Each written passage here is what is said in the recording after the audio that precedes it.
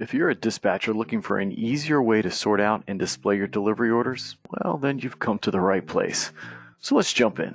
So as a dispatcher, you'll want to find a better way to display those delivery orders and maybe just see the ones that are currently active instead of the ones that have yet to become available.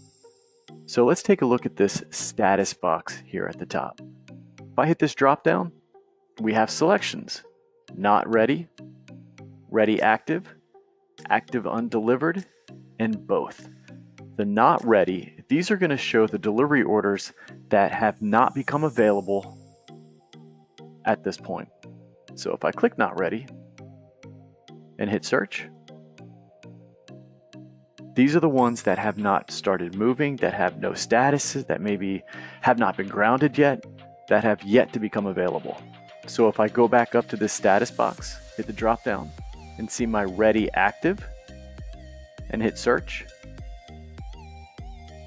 these are the delivery orders that are currently moving or currently have a status. For example, I have some with a grounded status, I have one that's outgated, and I have one that's in a delivered status. Next, if I go to active and undelivered and hit search, this is going to show your delivery orders again with a status, but it's only going to display the ones that have not been delivered yet. And then finally, if I go back up to the status and hit both and hit search, it shows everything, including the ones that are not available, on your dispatch board.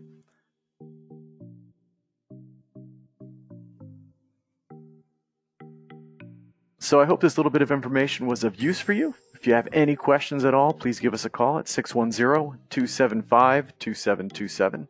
You can visit us online at www.aurorasoftware.com, fill out a contact me form, and we'll be happy to get back to you. You can also email us at cs@aurorasoftware.com. Thank you very much again. I hope you have a great afternoon.